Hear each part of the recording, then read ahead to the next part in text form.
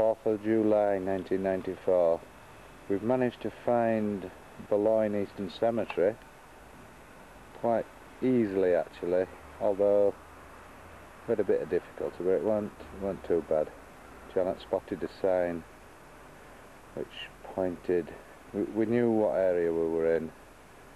Janet spotted a sign which said Boulougne Eastern Cemetery, and when we got here we realised that we'd actually passed it earlier on today whilst we had the caravan on the back, but we didn't realise that was Boulougne Eastern Cemetery. Anyway, we've managed to find it now, and we found the row and the plot number very easily, but the grave number 192 proved much more difficult, and we've virtually read the name on every grave of plot 8 row I, and right at the last minute, as we were starting to get a bit despondent, Janet started jumping up and down. I found it. Anyway, I'm going to take you through here and show you, as you come in through the gates, there's sort of, describe it as a porchway entrance area with a visitor's book in, which gives you all the details.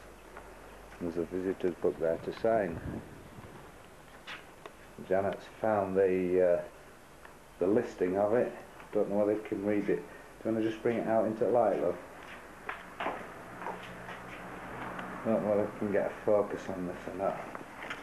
Very difficult. Can you put your finger somewhere near?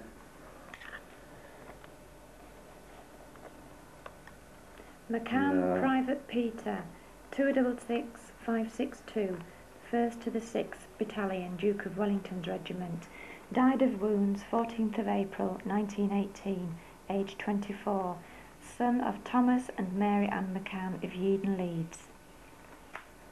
I'm just going to switch this camera off for a minute and try it on the macro focus on the lens, see if we can get in there. Just a minute.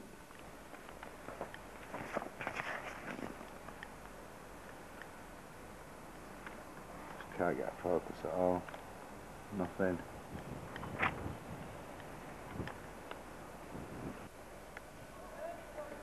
Macro.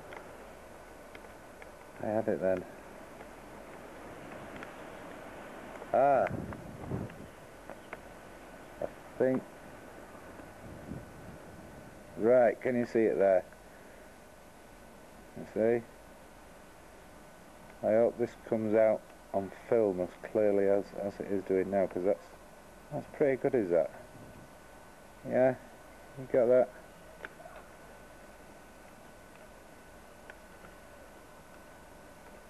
Right, love, do you want to take it over there and sign visitors book?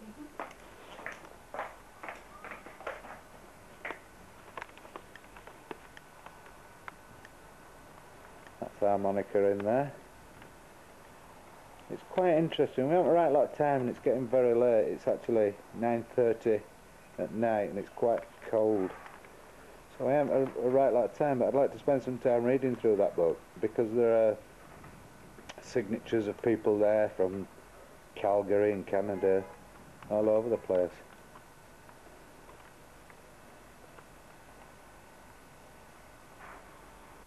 What shall I put? See, we'll just put who we've come to see. Well, yeah, you'll have to say who he is and who we are.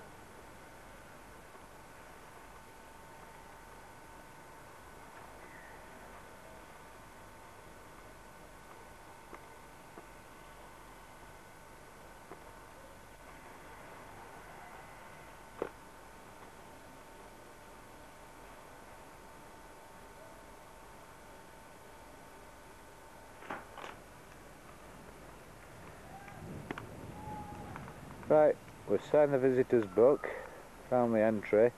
We have actually cheated a bit here because we found the grave about 20 minutes ago, so we're just doing an action replay now for the benefit of the camera. If you do come in, you come through the cemetery gates and walk straight up this path here, past this cenotaph on the right hand side, and then it is quite easy to find. All the ends of the grave rows are numbered and lettered. Obviously we know what we're looking for. Plot 8, row I. It's from there on it gets difficult, but we'll come to that. And I've actually counted. When you find plot 8, row I, walk along and count 60. The graves are in rows of 3, or the small headstones are in rows of 3. Count 16 rows along and you'll find it. Right, you've walked up there, the cenotaph there's on the right hand side, so turn left, walk up to these 3 shallow steps. There's a big plaque that says their name liveth forevermore, and then take a right straight along, and it's the end row alongside a low growing yew hedge. From here count 16 rows, I think it is. It's the bottom one. There we are. We'll see if we can focus in on this. Try. I think I'm going to have to switch onto this macro again.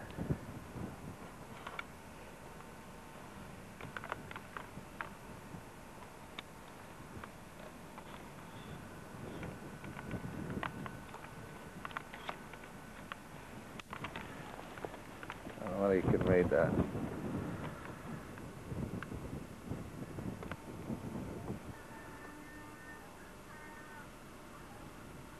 Is that number 206, love?